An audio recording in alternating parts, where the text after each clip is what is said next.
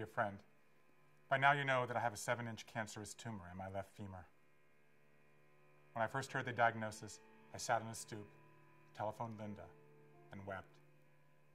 I stumbled home, lay down on my bed, and imagined all the ways my life would change. Then Eden and Tybee came running in. They twirled frantically in a circle, going faster and faster until they tumbled to the ground, laughing with all the glee in the world. I crumbled. I kept imagining all the walks I might not take with them, the ballet recitals I might not see, the aisles I might not walk down. Through it all, I kept thinking that I would be fine. I also thought Linda would be fine, but she'd still find a way to live a life of passion and joy. But I kept coming back to Tybee and Eden, and how difficult life might be for them. Would they yearn for my approval, my discipline, my love, my voice? A few days later, I woke before dawn and thought of a way I might help give them my voice. I would reach out to 6 men from all passages of my life.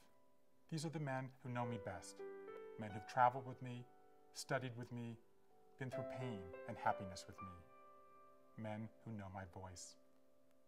That morning, I began composing this letter. I believe my daughters will have plenty of opportunities in their lives. They'll have loving families, they'll have each other. But they may not have me. They may not have their dad. Will you help be their dad? Will you listen in on them? Will you answer their questions? Will you watch their ballet moves for the umpteenth time?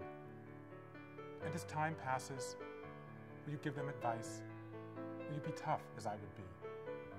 Will you introduce them to someone who might help one of their dreams come true? Will you tell them how proud I would be? Will you be my voice? And as I lay on my bed that morning, I said to myself that I would call this group of men the Council of Dads. Collectively, they might help father my potentially fatherless daughters. Naturally, I hope that I will recover.